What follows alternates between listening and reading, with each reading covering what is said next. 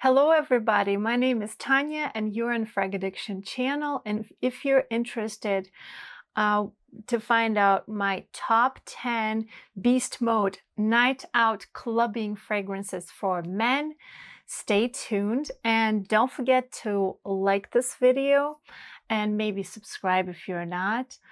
And if you don't like this list, please list your own down below in the comment section.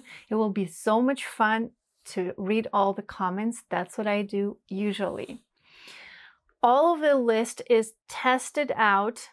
They're massive projectors. You'll be smelled from far away.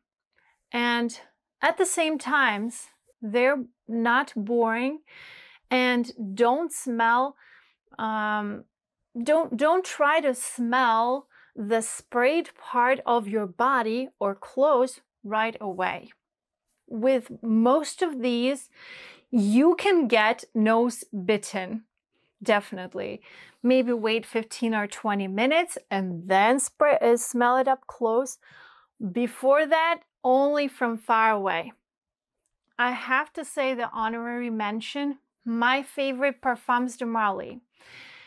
And it's not the favorite cup of tea of most of people.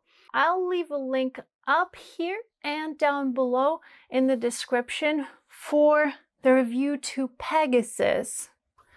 This is a fragrance, how I imagine a rave party.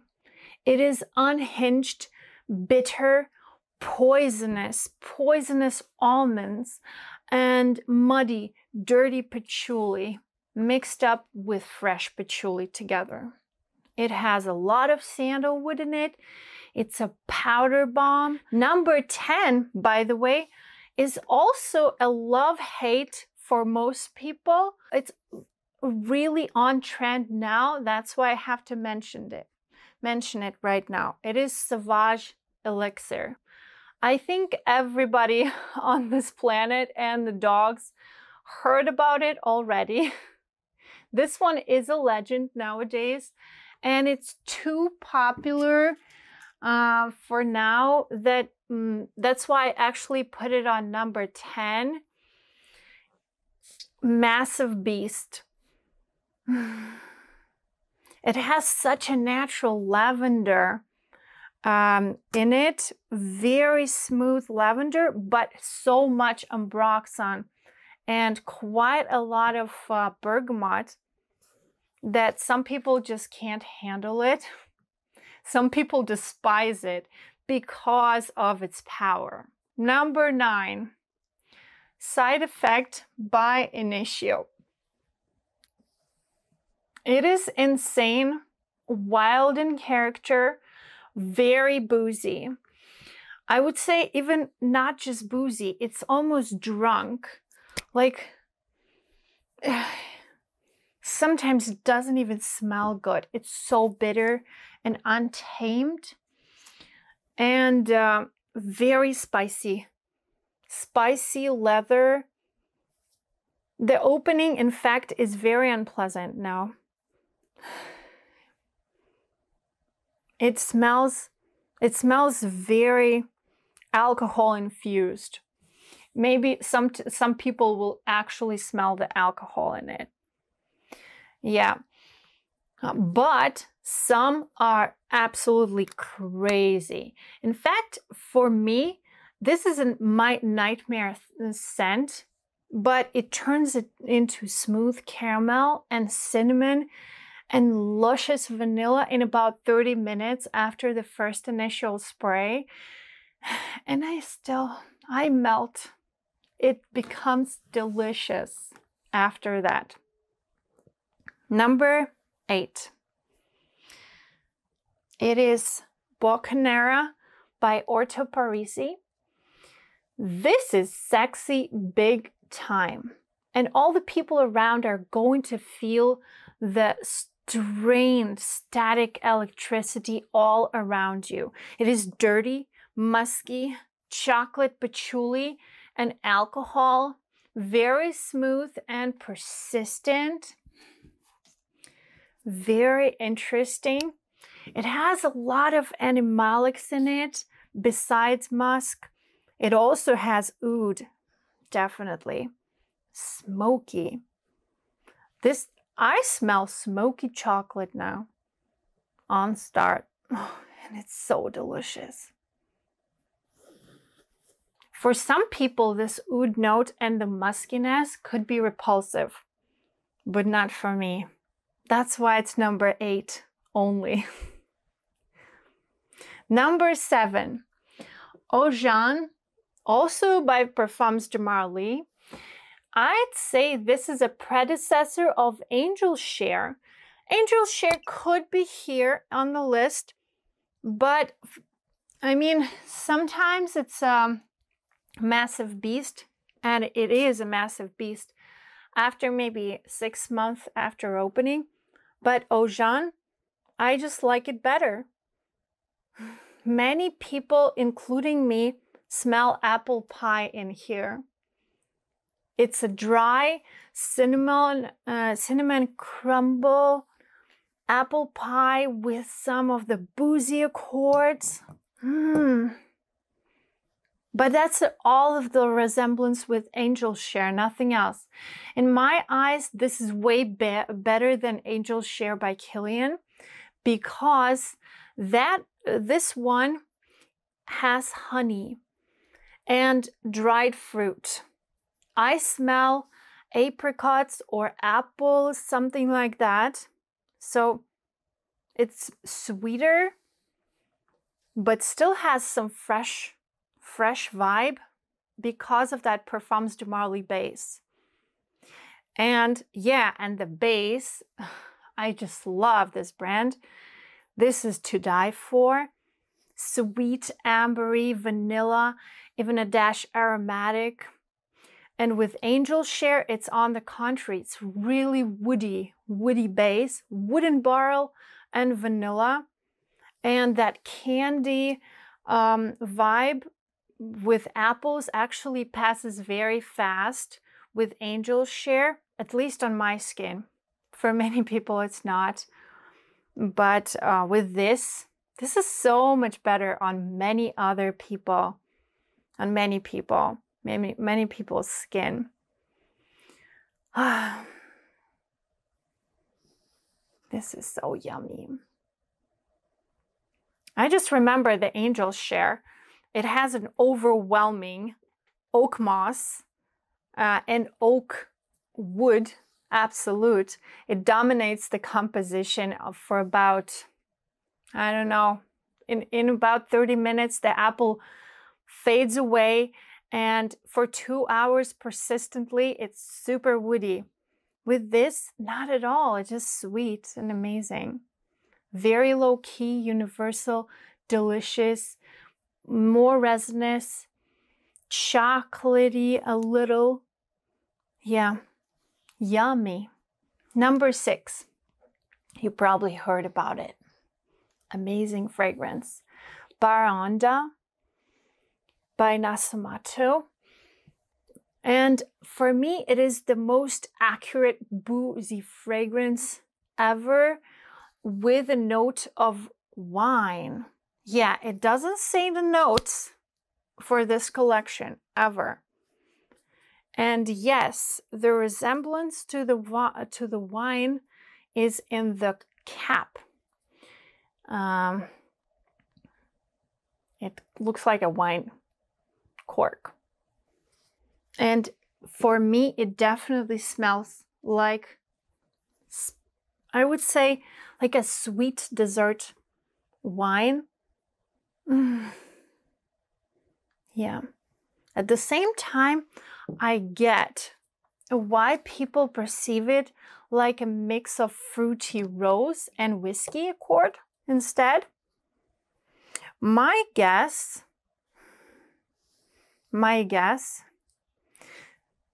this is how the Greek god Dionysus could smell like wine, but better.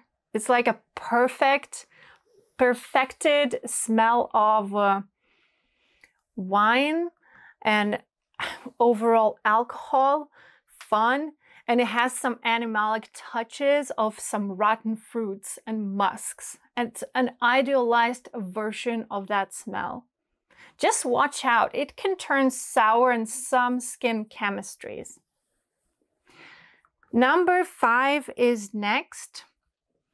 It is Tony Iommi by Xerjoff. This is a massive party animal.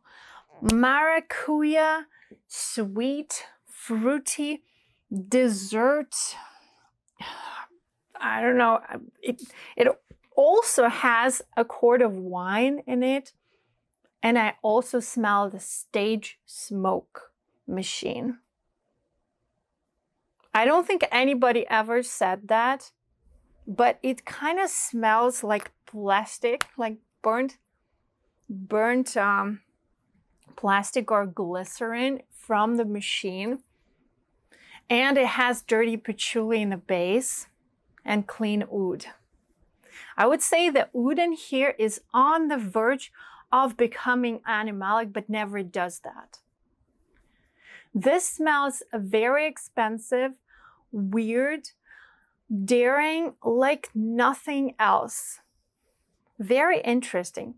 I didn't test the new flanker properly yet. That came out just now. That one is also amazing, even more leathery, but I would say I don't think it features the maracuja note, and it's not as exotic as this one. I don't know why I smell that smoky smoke machine. That's so weird. There's another fragrance that had that feel for me. It's also Nasomatto, by the way. It's called Fantomas. In this and Fantomas, for me, that have that smoke machine accord. I don't know what makes it. It doesn't say in the note breakdown, but this is what I smell. I don't know why. Number 4. It is F Fabulous by Tom Ford. And I'd say this is what it says. A very distinct, leathery, aromatic fragrance. It doesn't smell like anything else. And so even dupes don't compare to this fragrance. Despite the fact that everyone in their neighborhood knows of its existence, this is rarely smelled. Like I didn't smell this on people at all in my life. I swear, I've never caught a whiff of it anywhere, anytime at random. This is very unique still and very recognizable, very expensive. And it's not that like I can't recognize it because it's as the same as everything. No, I can recognize it off my man and I smell it from him, but I've never smelled it anywhere else. I feel like people know about it, but are scared to overspray to make yourself be present. Yeah, you definitely need to maybe push the trigger more with this one than with any of these. Yes, but you'll be smelled. This is amazing. This is expensive, first of all. Number 3. Layton by Parfums de Marly. And Layton, despite the popularity, also is rarely smelled. I wouldn't say I've never smelled anything like that on people, but still, I don't know what about that classic Layton that people love, but it didn't become as popular as everybody thinks, at least on YouTube, on the platforms. I'm not really sure. Yes, it is baked apple and aromatic herbs and lavender. It has that light oud The tricky part of it is the weather. It is a winter staple. Winter staple, amazing fragrance. It projects amazingly. The colder it is, the better it projects. Funny thing. In warm temperature, it gets quite unrecognizable. But in moderate temperature, if you want to go out in the nightclub at night, it is night, yeah, in a cooler environment, it will be so good still. It will ooze that warmth in the air. I almost smell tobacco. I don't remember if it has tobacco or not. Maybe a little. I don't know. I thought it's Herod the other day. And I felt so embarrassed because I like this fragrance so much. How could I think it's Herod? I like this better than that. This has vanilla. Yeah. Some vanilla. Anyways, it's delicious still. Gorgeous. Gorgeous fragrance. Very universal. And you can still go and have fun with it. Have a night out with your friends. So much fun. Number 2, Intoxicated by Kilian. This fragrance is for a club or an intimate date as well. So it's a win-win situation for anything. Has a bunch of really yummy notes like coffee, cardamom, sweet vanilla, tobacco, nutmeg, that tonka bean. It is very upscale, like all Kilians. I'd say this is not your fragrance for sweatpants. No, you have to look appropriate to it. You have to be more dressed, a little more sophisticated. Very expensive fragrance and kind of pretentious smell, just like all of the Kilian brand. That's why it's only number 2, not number 1. Otherwise, it could be number 1 for me. So aromatic now. I actually smell licorice a little right now. I don't smell it that way usually. Maybe it's just the conditions, the environment now. Very different, like not the way I smelled it the other day. Complex. That means a fragrance is complex because it shows different facets in different situations. And we came to the number 1, Boundless by AMOUAGE. Talking about complexity. This is like a lady magnet. Also cinnamon and spice and boozy, but in a very delicate way. Very sexy. And at the same time, it's fairly tamed. It's even better up close, but it's so delicious in the air. There is a difference between the fragrance up close, like this one is very complex, like all AMOUAGEs, and the sillage that it gives. It's like it smelled from everywhere.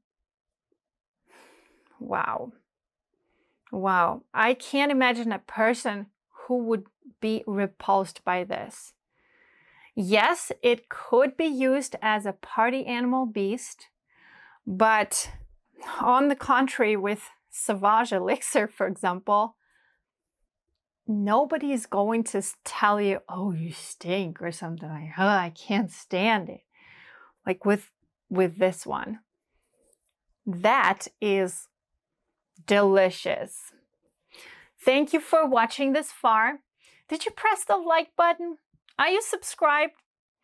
Anyways, thank you for your attention. Have fun with your fragrances, and I'll see you next time. Bye bye, guys.